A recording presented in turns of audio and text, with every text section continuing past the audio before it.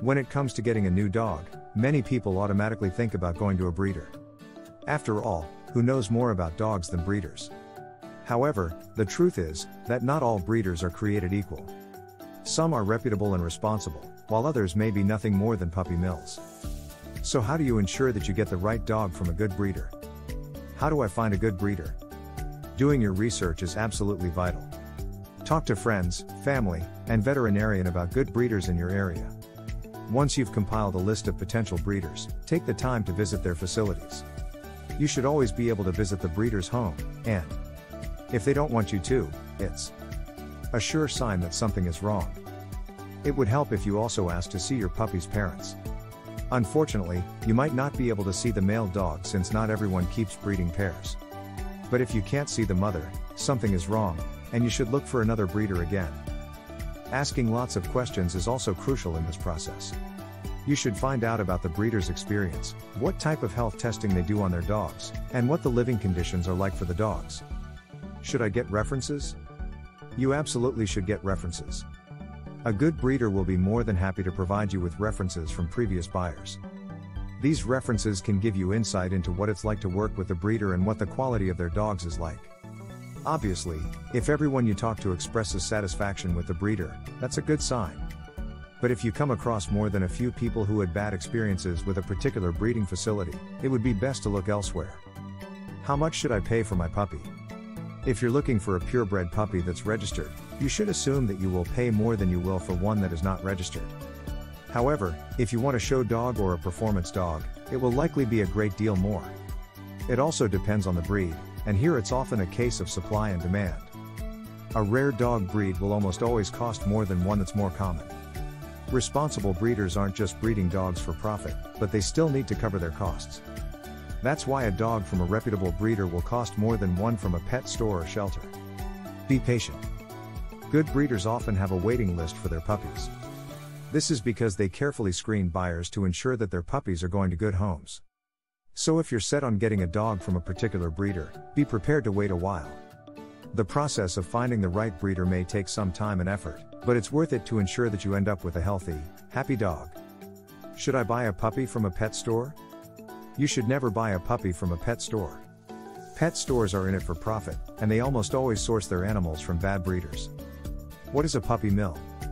This is a commercial dog breeding operation that places profit above the welfare of the dogs. They often mass-produce puppies for sale through pet stores or online. The conditions are almost always cramped and unsanitary, and the dogs are typically not well socialized. This can lead to health and behavioral problems later in life. That's assuming that the puppy reaches the later in life stage. Unfortunately, many puppy mill dogs have health problems that lead to premature death. They can also cost you a fortune when it comes to veterinary care. You will hardly ever get a healthy puppy from one of these breeders or from a pet store. A pet store may offer you a health guarantee, but it won't be worth the paper it's written on.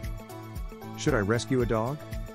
There are many benefits to rescuing a dog from a shelter or rescue organization. Dogs in shelters often come from loving homes that have been forced to give them up for one reason or another. They are typically well socialized and have had all their shots. They also tend to be more affordable than buying a dog from a breeder. The downside of rescuing a dog is that you often don't know much about its history. This can make it difficult to predict how they will behave, so rescuing may not be right for you if this is your first dog. You also might not be able to learn much about any health issues your rescue dog may have. Unfortunately, the rescue facility will only be able to tell you as much as they know about the dog's condition. So you won't get a full health guarantee. If you are set on getting a specific breed of dog, your best bet is to find a reputable breeder. How do I choose a breed of dog? When choosing a breed of dog, it is important to consider your lifestyle and personality. For example, some breeds are better suited for active people, while others prefer a more relaxed environment. It is also important to consider the size of the breed. Small breeds are usually better suited to apartment dwellers, while big dogs do best with a lot of space in which to play. But, of course, there are always exceptions. Some small dogs are very active, and some large breeds can be quite lazy. Another important factor to consider is how much grooming the breed will require. For example, some breeds need to be groomed daily, while others only require weekly brushing. Once you have decided on your chosen breed, it is time to start looking for a reputable breeder. How can I narrow down my choice? Dog shows are great places to meet many different purebred dogs. A kennel club or breed club puts on a dog show, and when you visit dog shows, you'll also meet a lot of people who are highly knowledgeable about a particular breed. Once you've narrowed it down, contact local breed clubs. Members will usually be more than happy to have you visit their dogs and can also be very helpful in assisting you with identifying reputable breeders in the area. If there are no local breeders, members can also help you to determine how far afield you'll likely have to go to find one. How do I find the right puppy? If you've learned about dog breeds, found a responsible breeder, and you've visited the breeder's facility, you're halfway there already. Now it's time to go about bringing the right puppy home. The puppies should be well socialized and should have all their shots. The breeder should also provide clearances to show that the puppies have no genetic defects or serious health issues. Now you need to pick the puppy that is best for you from the litter. Watch how the puppies interact with their mother and the rest of the litter. It would help if you chose a middle-of-the-road puppy. You don't want the one who's bullying his littermates. As he matures, he could be difficult around other dogs. You also don't want the pup who's cowering in a corner of the breeding pen not interacting. This could also lead to behavior problems later on. If you have kids, take them to meet the puppies and let them be part of the decision. You want everyone to be happy with the family pet. Will a dog breeder take my puppy back if something goes wrong? It's important to ask a breeder if they will take a puppy back if something goes wrong. Some breeders have a strict no-return policy, while others are more flexible. If you're not sure what the breeder's policy is, it's best to ask before you make a purchase. Some things that could go wrong include health problems, behavioral issues, and not being a good fit for your family. If the breeder is unwilling to take the puppy back, you may be stuck with a dog that you can't care for. Before you purchase a puppy, make sure that you're comfortable with the breeder's return policy. That way, if something goes wrong, you know that you'll be able to get your money back or get a replacement puppy. It would also be wise to research your purebred dog's various health conditions that could develop later in life. Your dog breeder is not going to want to be held responsible for health conditions that are known to be breed-specific. There is a wealth of information online about breed health, and licensed veterinarians can also be a good source. It's pretty basic. First, there are many breeds, so settle on one. Next, by going to professional dog shows, you can get an idea of what your puppy will be like when he becomes an adult dog. Then find the right dog breeder. Finally, remember that a reputable breeder will want you to visit your pup's parents. Often, a good breeder will even refuse to sell you a puppy if you don't visit. Of course, if you're getting a puppy from another state, visiting might not be possible. However, a reputable breeder will at least want to talk with you on the phone in a situation like this. I'd suggest that you do this by video call. That way, you can be sure you're dealing with a good breeder because they'll welcome the opportunity to show you their litter and their breeding stock.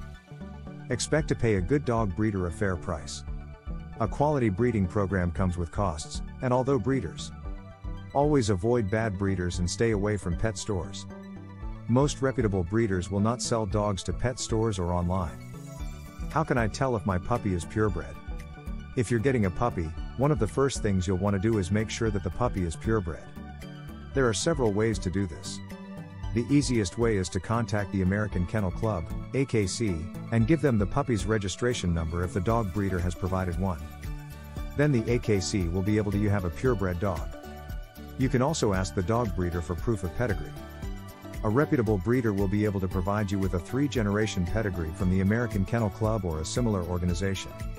This pedigree will show you the dog's ancestors and confirm that the puppy is, in fact, purebred. Of course, you can always tell if a dog is purebred by looking at it. Purebred dogs tend to have very specific physical characteristics that are unique to their breed. If you're not sure what to look for, you can always seek veterinary advice. You can also read the breed standard for dogs on the American Kennel Club website.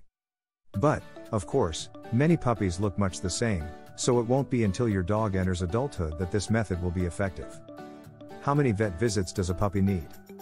Most puppies will need to see a veterinarian for vaccinations and routine checkups 2 to 3 times during the first year of their life.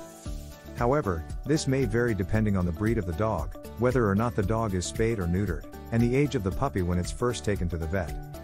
Older dogs, for example, may only need to see the vet once a year for their annual checkup. It's important to take your puppy to a licensed veterinarian as soon as possible after you bring him home. This will help ensure that he's healthy and up to date on his vaccinations. It's also a good opportunity for you to ask the vet any questions you may have about caring for your new puppy. What is the best way to potty train a puppy? The best way to potty train a puppy is to start as soon as possible and be consistent. Puppies learn best when they're rewarded for doing something right, so be sure to praise your puppy whenever he goes potty in the right place. You can also use a special treat or toy to help him learn that he's being good. Of course, accidents are going to happen, so don't get too frustrated if your puppy has an accident indoors. Instead, just clean it up and move on. With time and patience, your puppy will learn where he's supposed to go to the bathroom. How many exercises do puppies need? Puppies need a lot of exercise, but they also need time to rest and recover. A good rule of thumb is that puppies can handle about 5 minutes of exercise for every month of age. So, a 3-month-old puppy could handle about 15 minutes of exercise, while a 6-month-old puppy could handle about 30 minutes. Remember to start slowly and increase the amount of exercise gradually. Puppies are still growing, so too much exercise can be harmful. Also, make sure that your puppy has plenty of time to rest in between bouts of exercise. What is the best way to socialize a puppy? Socialization is important for puppies as it helps them learn how to interact with both dogs and people. The best way to socialize puppies is to expose them to as many different people and animals as possible in a positive way. This means taking your puppy to the park, on walks, and to dog-friendly stores and restaurants. It's also a good idea to have friends and family members over to your house so that your puppy can meet them. Just remember to go at your puppy's pace. If he starts to get overwhelmed or scared, take a break and try again later. With time and patience, most puppies will learn how to be comfortable around both people and other animals.